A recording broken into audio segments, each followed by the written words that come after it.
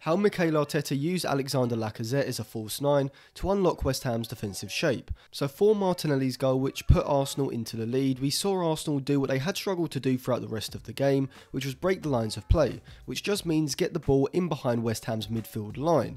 Many teams like Manchester City will try to do this by feeding the ball into one of their advanced midfielders sitting between the lines, but Arsenal used Alexander Lacazette, and I'll come on to not only how they eventually succeeded, but also how West Ham, throughout large parts of the game, managed to nullify Arsenal's ball progression. But before I get into that, for cheap good quality football jerseys, retro jerseys and tracksuits, go over to www.jerseyfifa.com, a link will be left in the description, and use code ATLANTISFOOTBALL to get 5% off. So from the start of the game, Arsenal set up in a 4-2-3-1, with West Ham also using the 4-2-3-1 system. In possession, Arsenal would move to a 2-3-5 shape, with Tierney pushing forward high up the pitch down the left side, as Tomiyasu, the right back, would hold a deeper, narrower position, creating a second narrow line of 3 in front of the 2 centre-backs. Ahead of that deep unit of 5, Saka would hold his width on the right side, whilst Martinelli would drift inside into the left-sided half space, vacating space on the left flank for Tierney to push into. We would also see Odegaard sit in the right-sided half space, with Lacazette dropping off a lot from the forward line.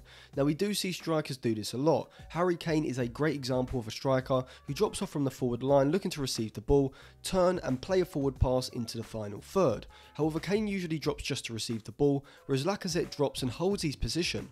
Kane is a deeper lying forward, whilst Lacazette was playing the role more of a false 9, similar to Firmino, with both players playing more like attacking midfielders in their respective systems. However, despite Arteta's Manchester City-esque possession shape, West Ham in the first half did an excellent job of stopping Arsenal progressing the ball out of their half. Moyes' side would sit in a 4-5-1 shape with Lanzini and Bowen either side of Fornals, Rice and Souček. When the ball got switched to the right side, we would see Fornals push out of the midfield line, creating a temporary 4-4-2, closing down the space for White to move into, while simultaneously cutting off the pass into Partey.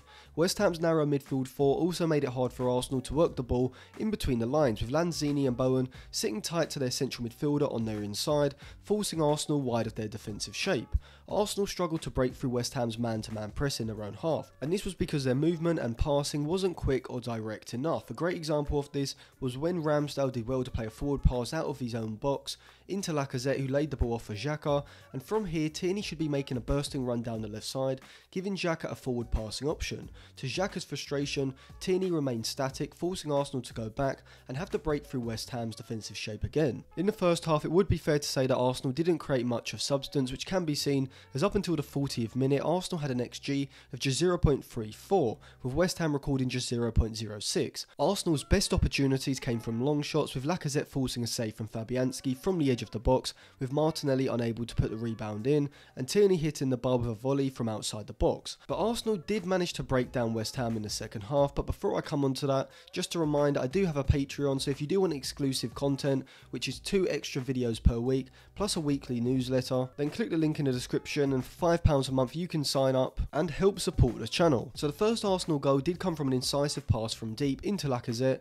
See here Arsenal switch play from right to left, and Gabriel carries the ball out. Because Arsenal have switched play quickly and efficiently, West Ham don't have the time to shift over to their right, and so their shape becomes disorganised and space develops between Rice and Souček, opening up a vertical passing lane into Lacazette, and Gabriel does very well to firstly see the pass and then play the pass quickly, progressing the ball into the West Ham half. Once Lacazette is able to turn with the ball, we can see that because Tierney has pushed forward down the left side, Koufal has been drawn out, which creates a space between Koufal and Dawson, giving Martinelli the opportunity to make a darting run from the half space in behind West Ham's back line. Lacazette's pass is perfectly weighted, and Martinelli, reminiscent of Thierry Henry, races past Koufal and Dawson and opens up his body to slot the ball into the bottom corner. Arsenal then got a penalty, with Koufal receiving a second yellow in the process, and despite Lacazette missing the penalty, West Ham was still way out of the game, as with 10 men Arsenal were able to dominate possession for the rest of the game. Antonio was moved to right back as West Ham sat off in a 4-4-1 shape. Smith Rowe added a second after an excellent counter led by Saka, whose pass in the middle third to Smith Rowe to advance the attack was perfectly weighted, and Smith Rowe's shot whilst on the dribble around the box was superb. He hit it low and hard into the bottom right corner.